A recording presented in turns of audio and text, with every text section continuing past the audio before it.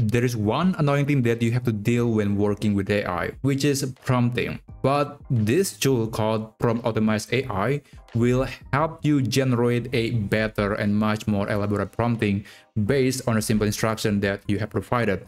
So based on the demo, you can see that this person is using a simple prompt on ChatGPT, and then Promptomize will try to make your prompt much more detailed, much more elaborate, and hopefully will give you much better answer. So I've been using this tool for quite a while, and I could tell that this could be useful for some people, especially for non-techies that are not quite familiar when working with AI. And the best part is that this tool is free, and it is available in a lot of AI platforms such as OpenAI, Perplexity, DeepSeek, Copilot, Gemini, Cloud, Grok, and possibly many others. I haven't tried all of them, but it works on most popular AI platforms out there. So there's going to be a button right here on the text field when you're working on an AI or LLM. And when you click on the button, it will analyze your current prompting, and then it will make your prompt a bit better. So this tool is working on your browser, and it will work on a Chromium-based browser. As far as I know, it doesn't work on a desktop application. Like if you're using the ChatGPT desktop, I don't think this is going to work. This is exclusive for web application only. So the question is it any better? Is it good to use this kind of tool? Well, I would say yes. I'm not actually 100% sure that it's going to be good every single time, but I can tell that this tool is going to help a lot of people. So let me give you some examples here. And this is a simple prompt that I sent to Perplexity. I just want to know the latest news about GPT-4o image generation capability. It is a new feature, and I just want to know about this new feature from OpenAI. And this is the answer that was provided by Perplexity. I think it's quite good. It's telling me a lot of things about this new model. But when I'm using the prompt that was provided by Promptomize, this is the prompt. It is definitely a lot longer, and also the answer is way more detailed. I'm not saying that it is better, but at least it is way more detailed. So if you want to get something that is more specific, I think this tool is quite useful. And also the number of resources that is used by Perplexity is higher. It's reading 52 pages compared to only 13 pages that it read when I'm using this simple prompt. So maybe there is something to it. But as I said, it's not going to be better every single time. For example, here I tried using ChatGPT to generate a picture of a woman with her cat, and this is the picture that it generated based on my simple prompt. I think it's not bad. It's actually pretty good, and I could definitely use it as an illustration as a photo that I could put into my website.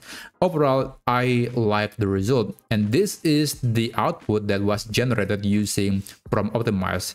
The prompt is way longer, and there is also the picture is okay. I mean, it's not bad, but if you were to ask me, I would say this picture is just much better in a way that it is specific, but based on the request that I just want to have a picture of a woman with her cat, as simple as that. But given that we have much detailed prompt, you can see that the environment is much more defined, and also the activity is well established based on the prompt. So there is some action here, which in some cases may be exactly what you want, but in other cases it is not exactly what you needed. So I would say this is a bit more objective. But let's go to another example, and this is Gemini 2.0 Flash. I'm asking Gemini to generate a website using this simple prompt. In fact, this is probably not a prompt at all. This is just an instruction, and this is the website that it generated. I would say it's pretty good. It looks modern. There are some animation, even though I didn't ask anything about animation, but it was able to generate this template. This is a personal website. I think I could definitely use it as a portfolio. It's pretty good overall. But let's see the result when using the prompt from Promptomize. So this is the prompt, a lot longer, and yeah, this is the website. Is it good? Yeah, it's definitely good, but I don't want to say that it is better than this design. I would say this design looks more modern, more professional compared to this. And I think part of the reason is when you are using a prompt optimizer like this, sometimes the instruction is very specific, which means it leaves almost no room for AI to be more creative. So that's probably one thing that you need to balance when using this tool. But anyway, let me show you how you can use Promptomize on your browser. So first, you have to navigate to this website. I'm going to leave the link in the video description.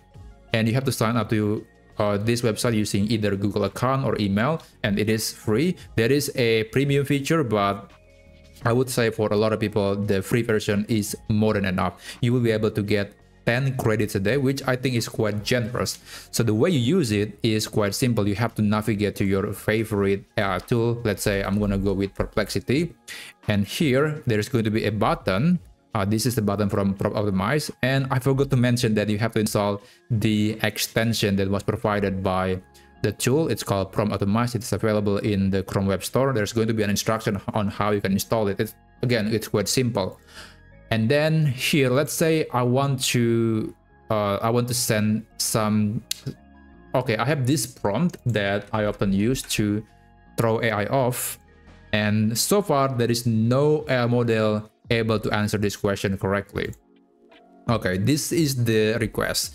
5 equals 10, 6 equals 12, 7 equals 14, 8 equals 16, 9 equals 18, and then what 10 equals to? So the answer should be 5 because again, 5 equals 10, so 10 must be equal to 5. It should not be 20. So this pattern is usually going to throw off AI because, you know, it thought that I was looking for a pattern, but I wasn't. But let's see if when I'm using an optimized prompt, can AI able to answer this question properly? Let's click on this button and then just wait until it is recreating the prompt. And there you go. So it's quite simple.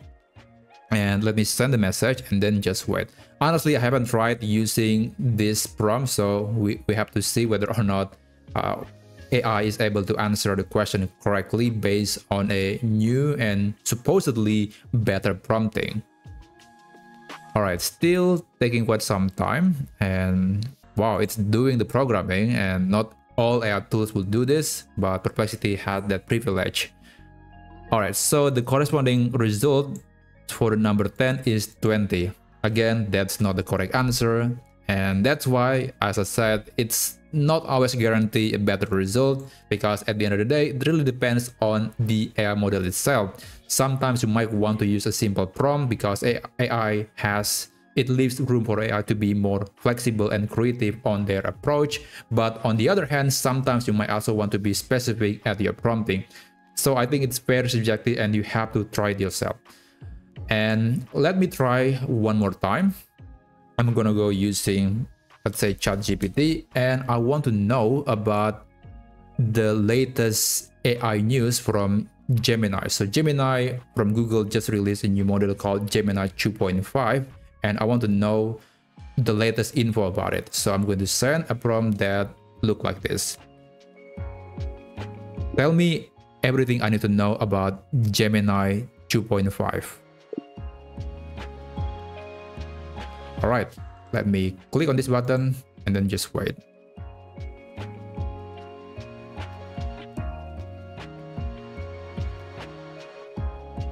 All right, so this is a much longer prompt. And by the way, I forgot to mention a few other things that you could utilize.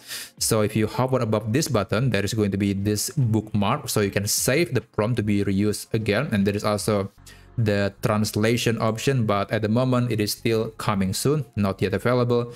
But I think the basic feature is quite easy to understand. All right, let me send the prompt and just wait until ChatGPT is giving me the answer based on my previous prompt. Okay, so that's basically how Promptomize works. Again, as I said, it doesn't always give you the best result because at the end of the day, it really depends on the AI model that you're using. For example, if you're using a reasoning model like Cloud 3.7 Sonnet reasoning, or maybe DeepSeek R1 or some other reasoning model, that usually means you can use a basic prompt because After all, AI will redefine your instruction anyway, so the need for prompt optimize is not strictly necessary. But again, it could be still useful for some people that just don't want to write a very long and elaborate prompt. So anyway, that's basically it. If you want to know more about AI tools that you can use right away, you can subscribe to this channel because I'm planning to release more videos that are related to AI that are useful and you can use today. It's not paper AI anymore. It is not preview. It is something that you can use right away. Anyway, thank you so much for watching, and I'll see you on the next video. Take care.